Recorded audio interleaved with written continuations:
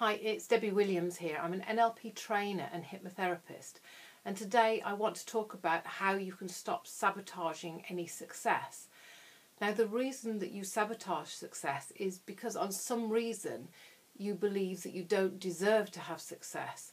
Now, we could spend years and years and years in therapy looking for the reasons of why that is, and at the end of the day, you've still got to make a decision that actually I'm going to let that go and make a decision I do deserve to have success. See, if we look at, say, the female segment of society, there's double standards there of, you know, a man can sleep around, oh, what a stud, a woman, what a slut. And we've got all these undermining messages that, you know, perhaps we're not good enough.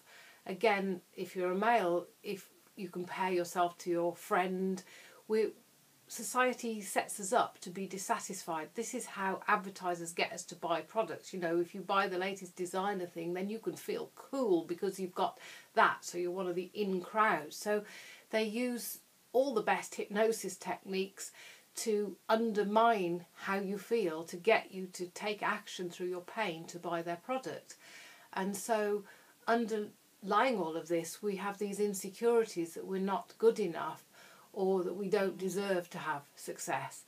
Now, this is absolute crap, and I believe it would be absolutely wonderful if the work that I do and many other good people out there could be taught to our school kids to empower children to feel at peace in themselves and believe in themselves and not compare themselves unfairly to others. And one of the ways that you can start to feel good about yourself is to look for the qualities that you have got. Look for things that you've done in your life that you're proud of, things that you've done that you are confident in, even if it's just tying your shoelace. There was at one point you couldn't actually do that. And times when you've been with friends, when you've been connected, and that you know that you are accepted for who you are. And another thing that you can do is to feed this back into yourself. And just imagine if you held in your hands all of the qualities that you had, and you may need to come back to this to do this, and you put the time in there when you helped that person to do such and such, the time in there when you helped a dear friend, the time when you won that award, the time when you did X, Y and Z, and then just bring it back into your heart. And any compliment that anybody's ever given you, that you're a nice person, that you're a kind soul, or any of that, take this with you and stand in front of a mirror and look into your eyes and say, I have a wonderful heart. I have a wonderful heart. I deserve goodness.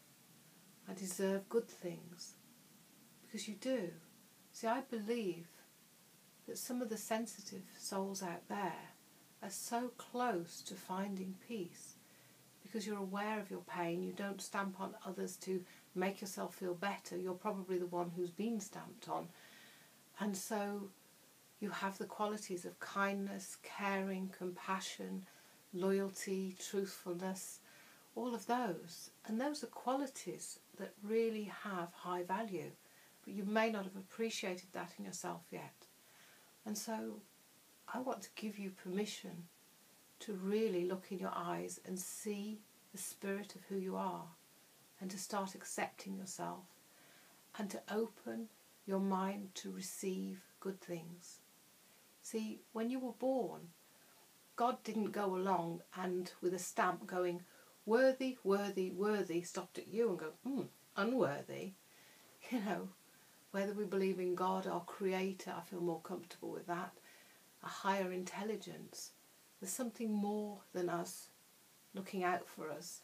And open your heart now to being guided to find the right people, the right places, the right times, to accept yourself and allow yourself to achieve good things. Great talking to you today. Bye now.